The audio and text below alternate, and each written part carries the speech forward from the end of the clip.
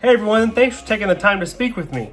How are you? So tell me how COVID and the work from home situation has changed your expectations as an intern. First of all, I'm thankful that we were still able to be here because I had no idea if we would or not. So just the transition to virtual it made me happy. Actually, when I went to go interview, I was actually given a tour of the building. That's the only time I've seen it, the only time I've been in it, and it was fantastic. It was beautiful. We all had a bit of a run up to this with school, so it gave me a little bit of experience to kind of use at Blue Cross and see how I can maximize collaboration. I am grateful that we still got to do this internship. Even though it's virtual, I still feel like I got to know a lot of the interns.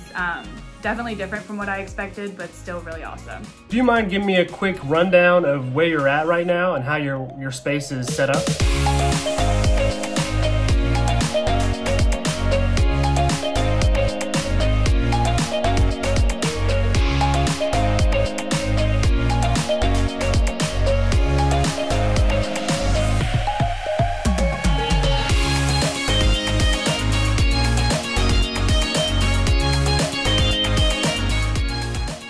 Do you have any tips or tricks that you picked up during the lockdown that you might want to share? Write down your schedule the night before.